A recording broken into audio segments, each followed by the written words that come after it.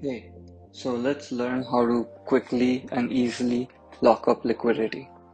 So first we need to add some liquidity to our DEX. So let's add some liquidity to QuickSwap. Let's create an LP of tomato token and potato token.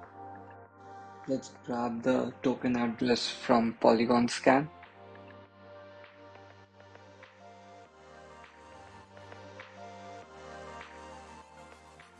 Then let's grab the token address for potato and add that also to QuickSwap. We will create an LP 1000 tomato tokens and 1000 potato tokens. Before we do that, we need to approve both tokens.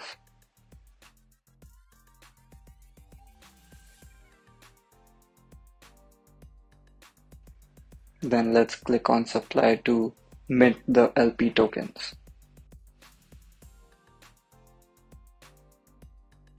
And here on Polygon scan, we can see that 1000 LP tokens were created. Now let's get to locking the liquidity.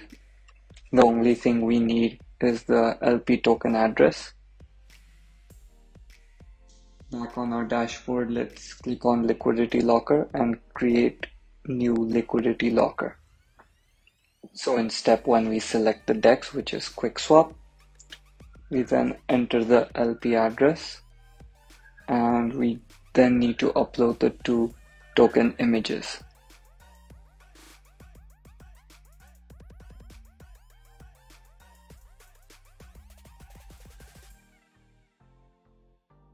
In the last step, we select the end date and time.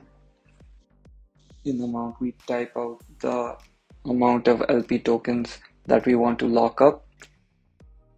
The beneficiary address is the address which will be able to take out the LP tokens after the end date.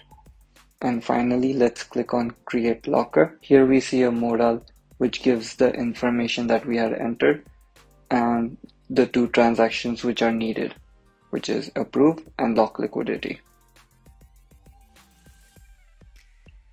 So let's increase the gas fees and click on confirm to approve the LP tokens.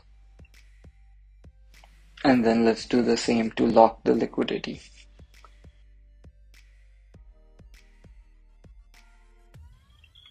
And that's it. Transaction confirmed and the liquidity has been locked.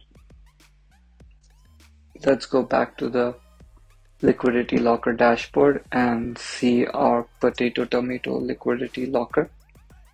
We can click on the card to see additional details, such as what is the percentage of the liquidity which has been locked. Over here, it's 50%. And that's it, super easy.